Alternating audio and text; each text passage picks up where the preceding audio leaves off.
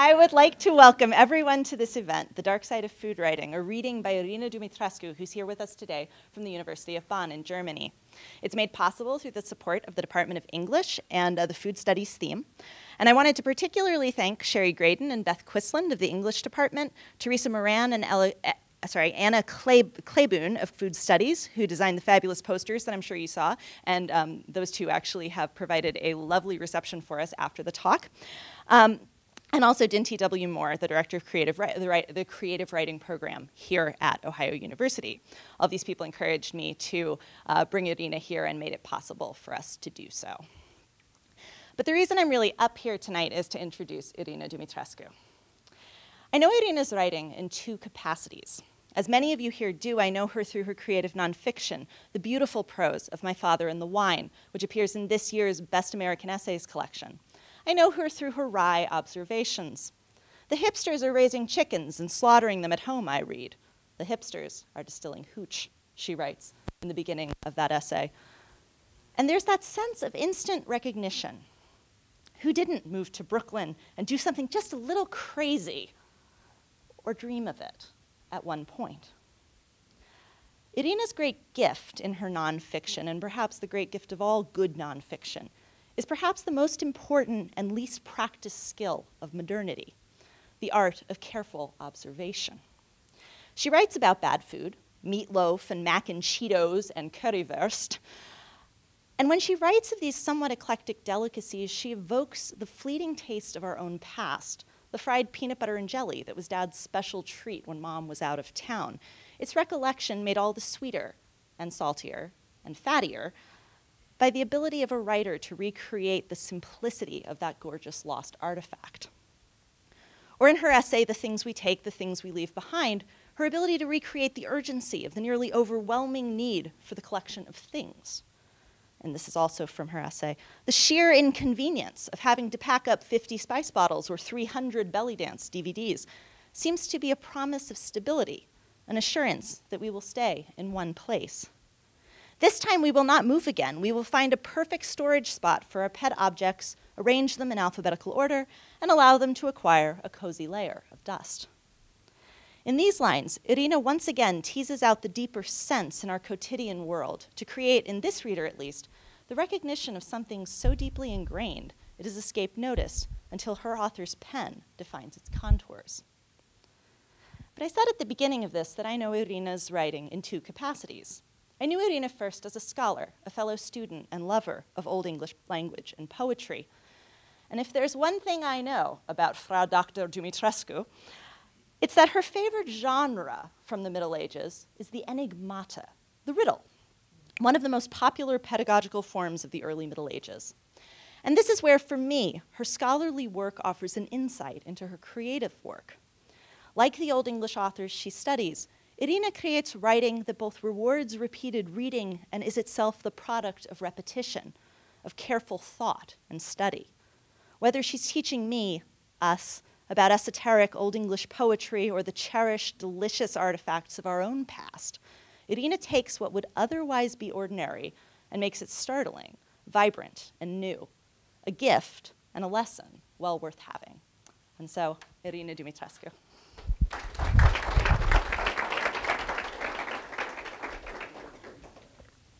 Thank you so much for having me. I don't think I can really live up to that introduction. I think that was our high point for tonight. So now you have to bear with the rest of it, which can't quite be that good. But first of all, I hope you hear me. I know this room is maybe not the best for sound.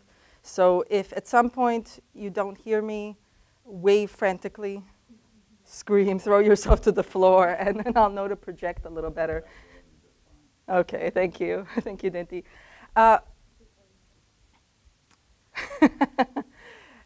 Mary-Kate is right.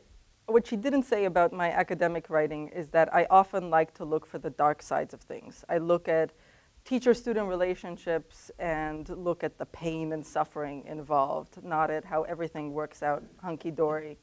I'm interested in the things that are often unsaid or undescribed or underneath the surface. This is why I love the riddles. And for a long time, I've been reading food writing as a secret pleasure, especially through grad school. I would always read food histories, books about food blogs.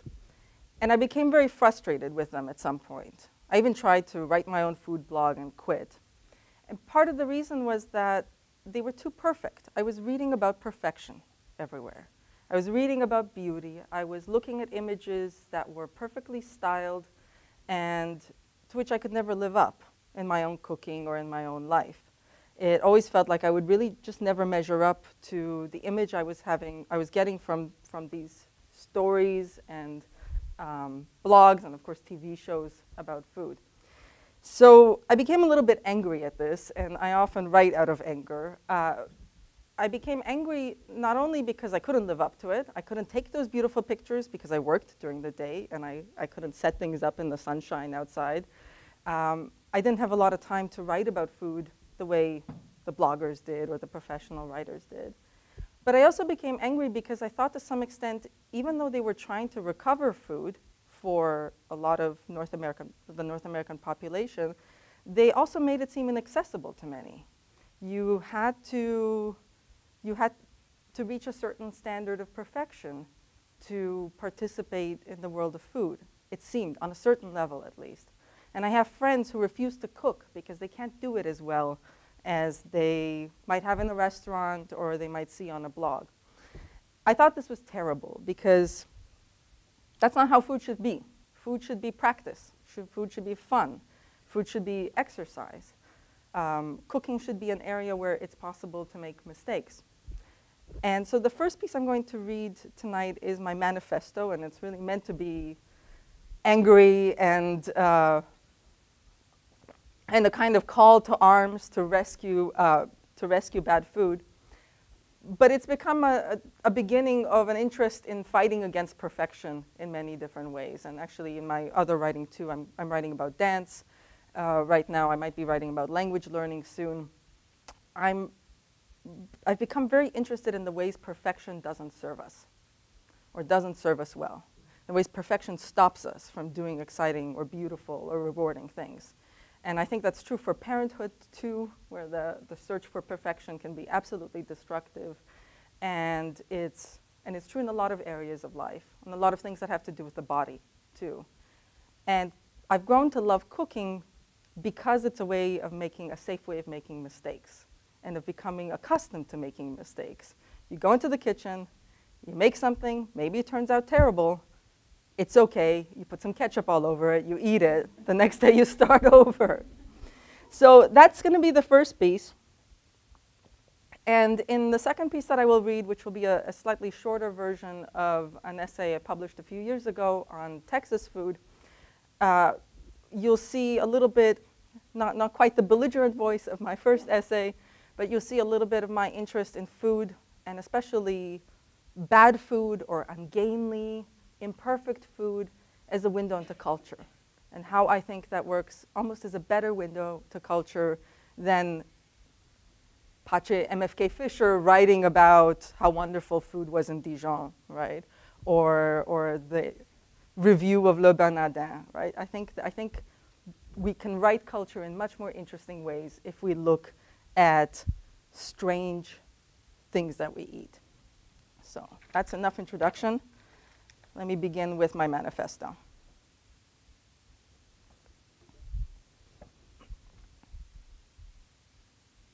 We live in a time of food perfectionism. Experts shout culinary commandments from every direction. Daily meals, they say, must be ethically sourced, organic, raw, gluten-free, meat-free, dairy-free, protein-rich, low-fat, low in sodium, carbon-neutral, dirt-encrusted, pre-soaked, and fair trade. It can be hard to keep track of all these contradictory gastronomic rules. On the one hand, cooking should be simple and traditional, something our great-grandparents could recognize.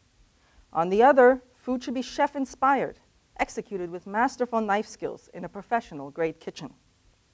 One should eat with family, clinking wine glasses over a long table in a Tuscan garden. One should eat alone, undistracted, carefully controlling for portion size. We ought to eat like cavemen, nuts, roots, and seeds. We ought to eat like spacemen, foams, and sous vide. And by no means should anyone eat sugar, because sugar is poison and grandma is trying to kill us with those cookies. At the same time, there appears to be growing interest in food that breaks rules. On blogs, in Facebook groups, in listicles and in Tumblrs, people are celebrating bad food. Dishes that are disastrous, unattractive, or just plain unhealthy. Some poke fun at the mishaps of chefs, bakers, and cookbook authors, like the website Cake Rex, with its pictures of tragically ambitious professional cakes. Other online collections, like the Gallery of Regrettable Food and Vintage Food Disasters, are filled with scans of disgusting-looking concoctions from old cookbooks. Websites like Someone Ate This celebrate the failures of home cooking in triumphantly unappetizing photos. Even Martha Stewart, who made a generation of homemakers feel inadequate, has been tweeting revolting photos of her meals, to general delight and horror. Why has bad food become so popular? Didn't Julia and Alice and Jim and Marcella teach modern home cooks to draw on the best that continental cuisine had to offer? To buy fresh, local ingredients and treat them with respect? Which part of the culinary revolution was it that led to deep-fried lasagna rolls or mac and Cheetos? At a time when blogs, YouTube videos, and specialized cookbooks can help even a novice produce respectable results in the kitchen, why are folks turning to 1960s recipes to make jellied chicken and busy lady beef bake? Often the more stomach-turning, I made nothing up for this, by the way, it's all research-based. Often the more stomach-turning the dish, the more gleeful the prose about it, as if making terrible food somehow maintained the noble tradition of human ingenuity and experimentation. Once, humanity asked if it could walk on the moon. Now, it aims to recreate the nightmare of tuna and Jell-O pie. The current Rabelaisian relish for outrageous food is at least partly a playful rebellion against the excesses of gastronomic prescriptivism. After decades of being warned against butter, salt, coffee, chocolate, wine, and anything else that makes life on this miserable planet worth enduring, food lovers learn they are healthful after all. In fact, it was the foods we replaced them with, margarine, energy drinks, artificially sweetened desserts, that were deadly. Oops. In the face of rapidly changing scientific recommendations, it feels liberating to throw caution to the wind and deep fry a Big Mac, or at least fantasize about doing it. And then there are aesthetic standards. It's one thing for magazines and cookbooks to have polished photography and food styling. They are professional productions, and most reasonable people do not expect what they cook in their home kitchen to turn out looking exactly like it did in Bon Appetit.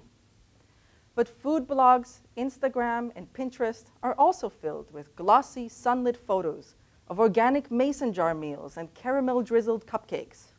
Theirs is a dark beauty. They suggest that home-cooked food could look that luscious, that perfect, given a little care and knowledge. In most cases, this is impossible. The majority of people who cook do so under limiting conditions. Tired after a day's work, in haste, on a budget, to please a child's picky palate, using leftovers with processed ingredients, without the special oil or herb that would have required a trip to a distant supermarket. They serve their meals on actual plates, not on slate slabs or rustic chopping boards. Their food is tinged yellow or blue, depending on the light bulb they eat it under. Real homemade food often looks like failure, but it's not. Feeding yourself or others is a success, an act of love, even when the meal resembles unappetizing brown mush. This is why it's sometimes necessary to celebrate culinary disasters. They reveal the reality of cooking, tedious but necessary chore, creative outlet, daily ritual. There's also something deeper to the current fascination with bad food, whether it's unhealthy, inelegant, unpopular, or just plain ugly. Food serves a variety of purposes, only one of which is nutrition. Shared meals strengthen communities, while food restrictions serve to keep groups of people apart. Culinary preferences signal one's class, ethical stance, or outlook on the world. The foods we eat, and especially the ones we talk about eating, tell others how we understand our bodies: sensitive or resilient, hardworking or overflowing, rebellious or disciplined. In short, food offers ways of telling stories about who we are and where we come from, and bad food does this better than good. Jay Rayner, the Observer's restaurant critic, recognized that terrible food makes for good narrative when he collected his harshest reviews into a slim volume titled My Dining Hell, which I recommend. It's a very fun read. Excellent restaurants are all alike, he points out in his book, a curse for the critic, forced to find fresh ways of describing a yawningly pleasant experience. It is indeed easy for descriptions of good food and happy culinary memories to become cloying, as so many food blogs prove. How many more scrumptious, luscious desserts or meltingly tender meats can readers stand to hear about? How many more inspirational grandmas tending to the stove? Badness, on the other hand, is specific and endlessly varied. There are so many culinary catastrophes, each one with its own individual meaning. In the kitchen, it's easy to founder in telling ways, with ingrained habits leading to strange fusions and awkward flavors. When I was growing up in Toronto, my mother would occasionally try her hand at a Chinese stir-fry. Despite the Food Network's best efforts at instruction of the masses, her stir-fries always tasted suspiciously like the Romanian food we usually cooked. No amount of soy sauce could take them out of the Balkans. One day, I visited a friend whose Indian-born mother announced she would make, what else, a stir-fry. I laughed when I tried the result, a sauté that resembled, ever so slightly, a curry. In their enthusiasm for the new, our mothers drew on the old, the familiar spices and techniques that gave their cooking an accent. Even more revealing are the intentional monstrosities, those dishes eaten alone, late at night, generally in front of a screen, or perhaps with a relative or friend who shares the same predilection. I recently asked my friends about the meals they eat when nobody's looking, their secret gastronomic loves. The answers came fast and thick. People like to confess to odd proclivities, and I began to notice a few patterns. Many of my friends' guilty cravings are for wallops of predictably intense flavor. Nutella or peanut butter eaten straight from the jar, ketchup on everything, endless applications of Vegemite. They admit to loving processed food, cheese balls, Fun Dip, Fruit Loops, Little Debbie tree cakes. Instant mashed potatoes with bacon and cheese eaten dry from the packet.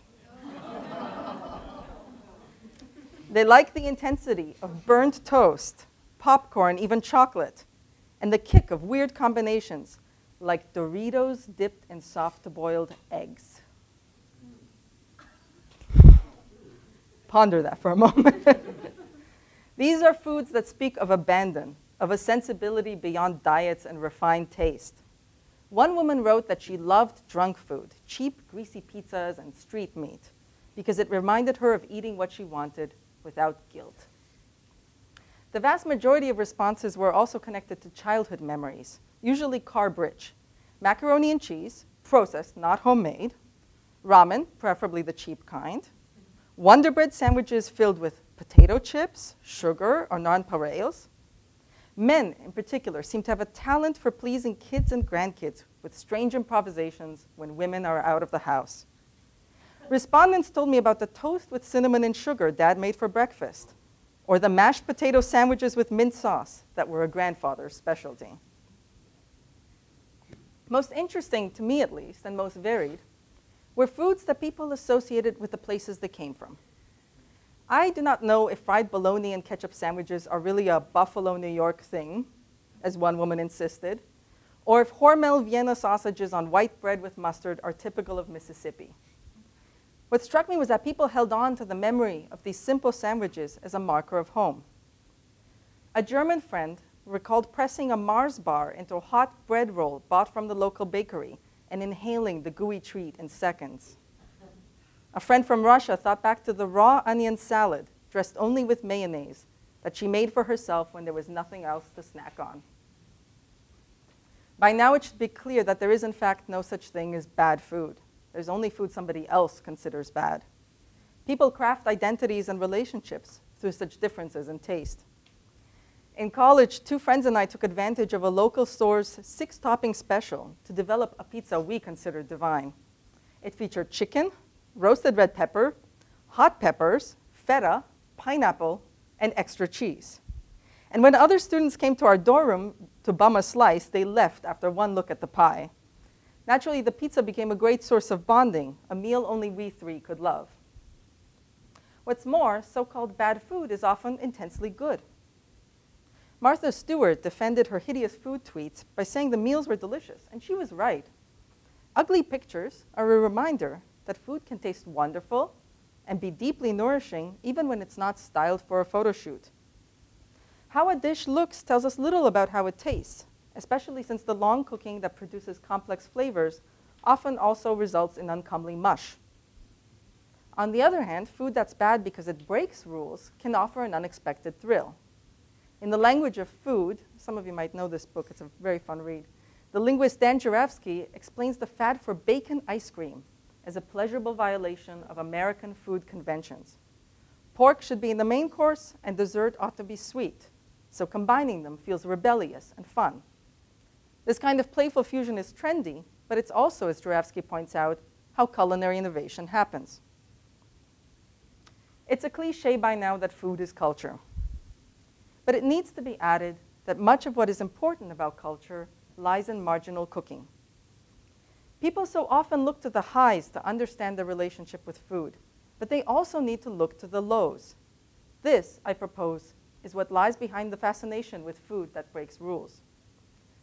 Weird food is so often personal, the result of home cooking and experimentation in the kitchen. Bad food speaks to individual tastes, to the awful combinations people invent and eat when they're on their own.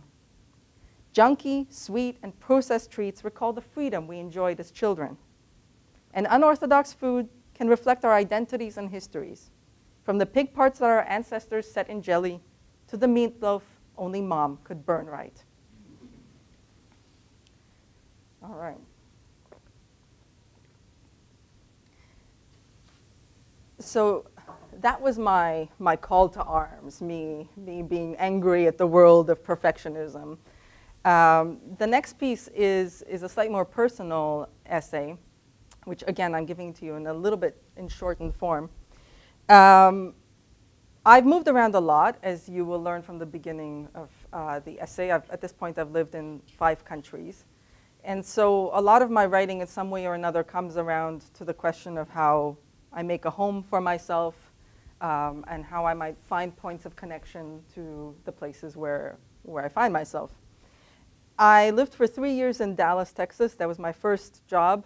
And at that point, when I moved to Dallas, I thought that I was pretty sophisticated. I thought I'd seen a lot of places. I'd been to Montreal, New York City, Bucharest, Toronto. I knew it all, right? Dallas was a culture shock. It showed me how little I actually had experience of the world and experience of North America. And the funny thing about it was that it wasn't completely different. It was often strangely familiar. This had partly to do with the geography of the city and the way it was set up partly in a grid pattern. And it often had to do with the food, because Dallas, of course, also has a high immigrant population, as my hometown of Toronto does. And I found a kind of comfort in the mixing I saw in Texas and in Dallas more specifically. So this was an essay in which I tried to come to terms with some of the stranger aspects of Texas cooking as I observed them, and also to find myself in them.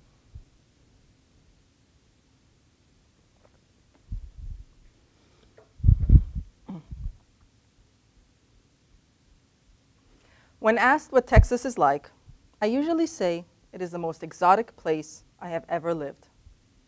Before moving here, I spent some time in the northeastern United States, in Toronto, Berlin, and Bucharest, to say nothing of a few dimly remembered years wandering the desert in Israel. Texas is like none of these.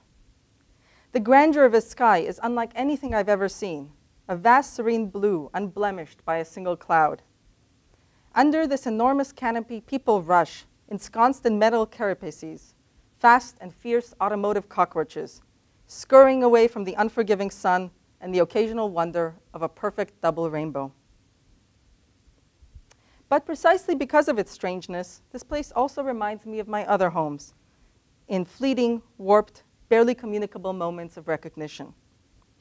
When I was little and directed my obsessive tendencies towards sticker collecting, some of the rarer specimens were holograms.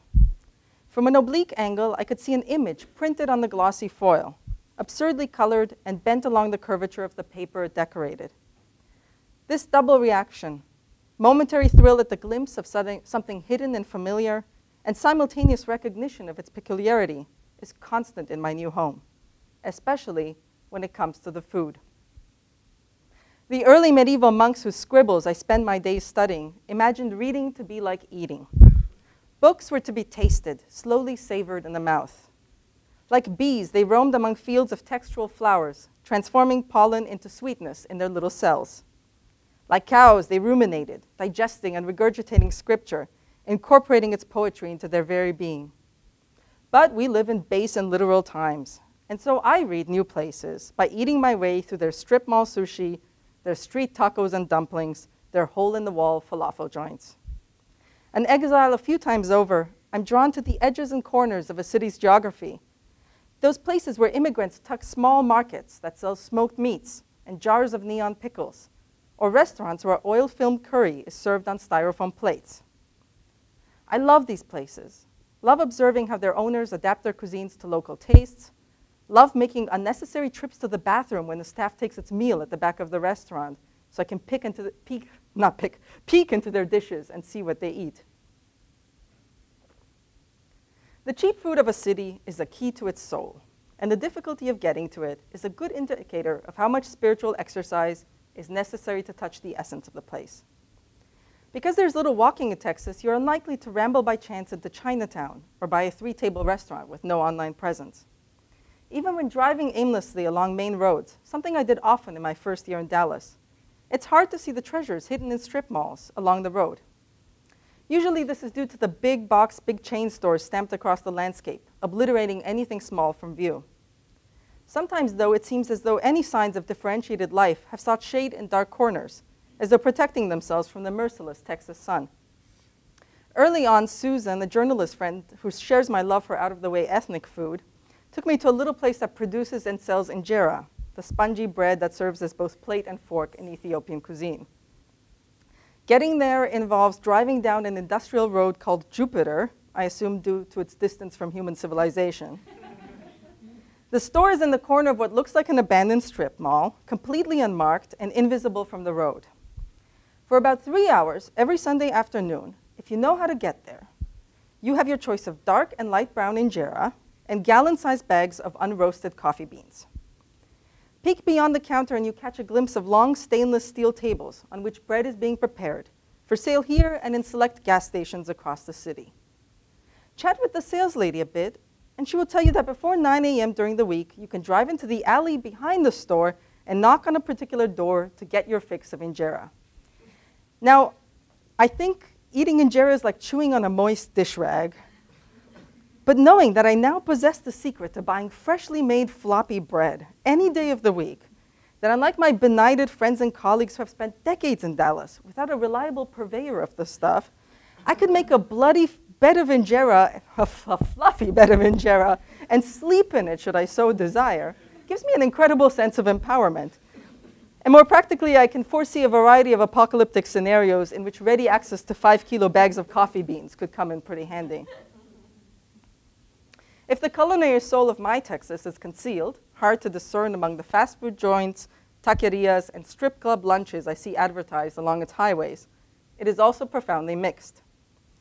This bare fact comes as no surprise in an immigrant nation, or in a state with an amusement park named after the 6 national flags that have fluttered in its winds.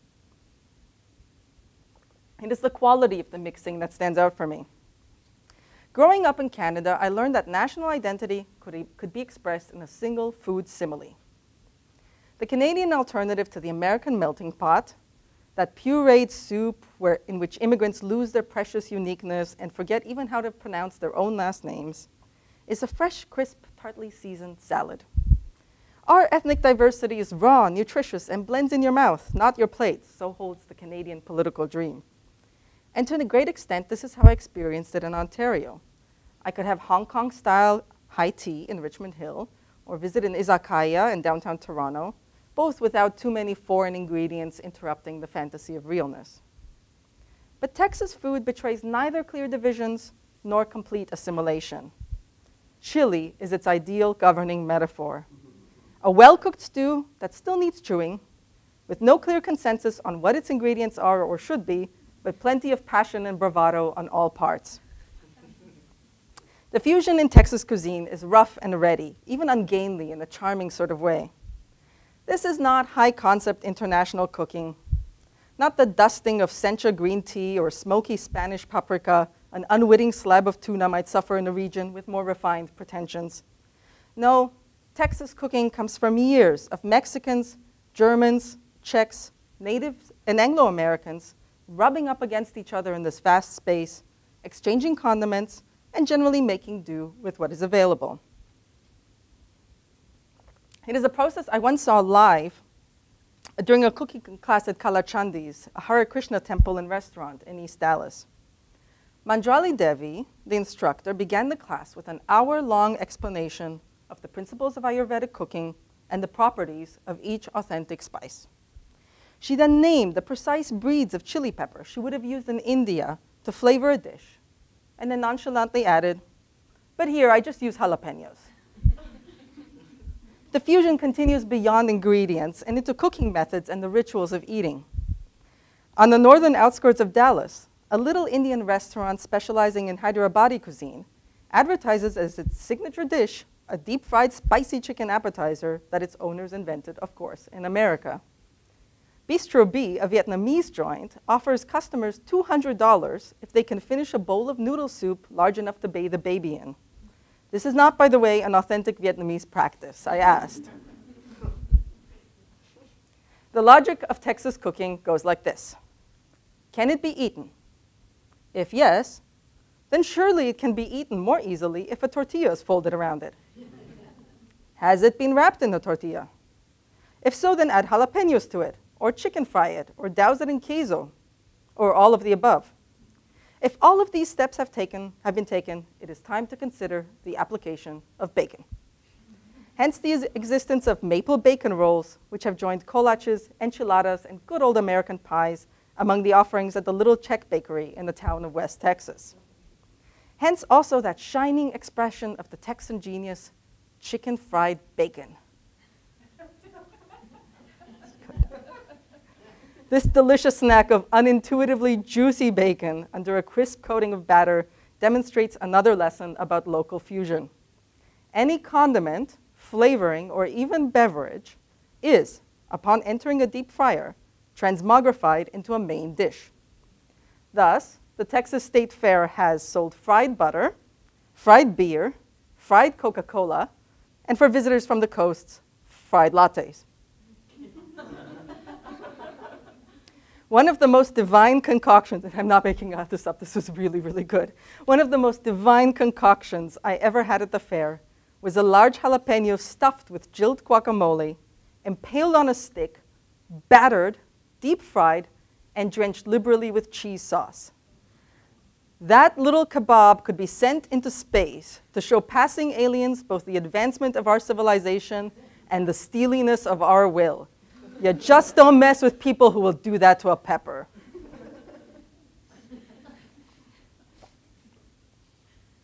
When I look at Texas straight on, I see the porous boundary region between Mexico and the Anglo-American South.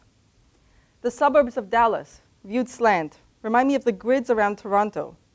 Orderly immigrant suburbias dotted with Chinese bubble tea shops and Russian groceries. A third perspective brings into relief the funhouse nostalgia that characterizes what has remained of German heritage in Texas, and probably much of the United States. Now, let us be clear. I am fond of Germany.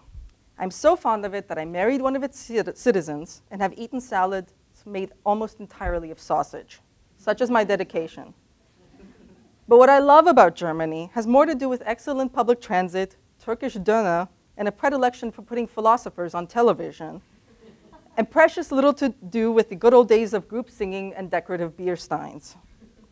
And so I became fascinated by places like Hans Müller's Sausage, a beer hall on the grounds of the State Fair that encapsulates the half-camouflaged way German culture abides in Texas. Sandwiched between the Cotton Bowl and a concert stage that actually has sport utility vehicles placed into its frame as decoration, Hans Müller entices visitors with a fluorescent purple and teal awning, aimed no doubt at 3-year-old girls thirsty for a lager. A step inside and the scene changes completely. Over tables crowded with beer-drinking, Wurst-gobbling fairgoers hang large banners in black, red, and gold. Accustomed to modern Germans' understandable reticence about sporting the national colors, I'm taken aback to find them so brazenly displayed in Dallas. The hall's most prominent decorations, however, play on a different symbolic level. Flanking the main entrance are 2 man-sized sculptures of a sausage and a turkey leg, respectively, both of which jut out of the wall at the angle of full tumescence and lure ominously over the crowd. Hans Müller's Sausage is a compact expression of German-American Texan fusion, a manly temple to meat processed and meat au naturel under a hard pink candy shell. The riddle boast by Hans Müller piqued my curiosity, so when I found out that Texas also has a yearly Wurstfest every November, I knew I had to do some anthropological field work. As luck would have it, 2 friends were visiting me from Seattle in the Netherlands, and they were both the kind of women who could sew or procure a dirndl on short notice. So we got our dresses and off we went to South Texas. The new Braunfels Wurstfest was first held in 1961, and it offers today's visitor a glimpse into the ethnic nostalgia of the Texas Hill Country. It manages to be at once tediously similar to every other event of its kind, and outlandish in its amnesiac reach for the town's immigrant roots, and Germanic in quiet, uncanny ways that probably elude even the organizers' notice. The beer is Scheinerbach, and the people waiting in line for it look just like the folks at the Texas State Fair, only about a foot taller and naturally blonde. Dirndls and lederhosen are everywhere, sartorial cliches that have somehow come to stand for all of Germany in the American imaginary, and which I can only imagine appearing in Hamburg or Stuttgart as part of some kind of avant-garde performance gone horribly wrong. The concessions include all the corny dogs, nachos, blooming onions, turkey legs, and fried pickles. You need to show your arteries who's boss, along with food items whose hybridity recalls the twisted imaginary creatures of a medieval bestiary. Take the cheddar wurst, for example, or the jalapeno sausage, or the Reuben quesadillas, or, most touchingly, the so-called German taco, a sausage resting innocently on a bed of sauerkraut, wrapped gently in a tortilla, blissfully unaware of its unspeakable nature. The great dark secret behind the yearly salute to sausage is that despite its enthusiastic dedication to all things Wurst, the sausage itself is mediocre. But because my girlfriends and I took a taxi to the fest and not in the designated Wurstwagen drunk van, the best Wurst ride in town, we knew the unofficial story. Now, it is a particularly American talent, brought by Texans to an apogee of decadent sophistication, to put food on a stick. This is, I suspect, a veiled exegetical reference to the equally American practice of fashioning crucifixes out of unexpected materials, like matchsticks or macrame. Our driver revealed to us what observation and experience confirmed: that the pork chop on a stick, marinated in well-spiced dark vinegar, grilled to moist perfection, its juices caught by a bread roll impaled just below it like some gloriously edible shroud of Turin, was the thing to eat at the festival. I did not try the shrimp on a stick, or the sausage on a stick, or the sirloin on a stick, or even the pickle sickles, which were invented, no doubt, to let the vegetable kingdom know it wasn't safe either. But the pork chop was indeed exquisite, like what would happen if a Rostbraten took off its clothes and went tubing down the Comal River on a stick. The day after visiting the Wurstfest, having missed the showing of Batwurst, The Adventures of Bratman and Robin, like I said, I make nothing up. I only observe, we decided to explore a little more of New Braunfels' food offerings. In Gourmage, a little shop filled with specialty cheeses and chocolate, the owner confessed to being a liberal. She did so with a kind of flustered trepidation. One might use to say, "I prefer to eat children en papillote." Moreover, she had allowed her daughter to attend university in Seattle, to the consternation of family and neighbors, so the suspicion of child abuse was clearly not far off. We walked by the Wurst craft show and sale in Texas and passed the Spaß und Gemütlichkeit mural, the fun and conviviality, in this case referring mainly to sausage preparation. Our goal was the Friesenhaus restaurant, founded by an émigré North German family in 2005,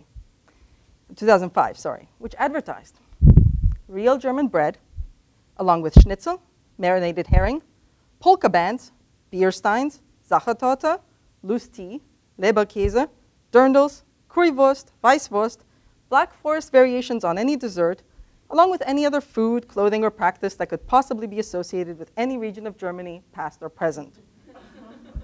To my surprise, the owner seemed unamused when I greeted him in German. Switching to English, I asked him if a lot of Germans came to the restaurant. His answer was curt: "I came here to get away from them." I pondered whether this was utterly ridiculous or a strange sort of strategic brilliance on his part. In New Braunfels, Germans appear as semi-mythical omas and opas, running restaurants, leading festivals, pickling green beans, and generally keeping the freedom-loving revolutionary spirit of 1848 alive, one supposes. Germany is all past here, and it's a comfortable past, if a somewhat fattening one. It reminds me of the 2003 German film Schulze Gets the Blues, in which the retired miner and accordion player Schulze travels from his village in Sachsen-Anhalt to New Braunfels to participate in the folk music competition. Once there, he sits beside the Wurstfest stage, and after a few polkas, some yodeling, and the Deutschlandlied, quietly leaves. Schulze moves on to explore the bayous of Louisiana in search for the Zydeco that captivated him. The old German is in the United States because he has fallen in love with America's savage places and strange rhythms, not to see a distorted reflection of his own home. Why do I find an event like the Wurstfest uncanny, while the Korean, Indian, and Chinese and Vietnamese restaurants around Dallas remind me of home? Is it that the first is the Disney version of a place I have lived in and even loved, while the others are simply the local analogies of other counterfeits I know from Toronto and New York? Or is it the relentless mythologizing in places like Hans Müller and New Braunfels, the way they blow up a bit of stuffed intestine to epic proportions and then bow down to worship it? The truth is, behind every immigrant is a tragedy.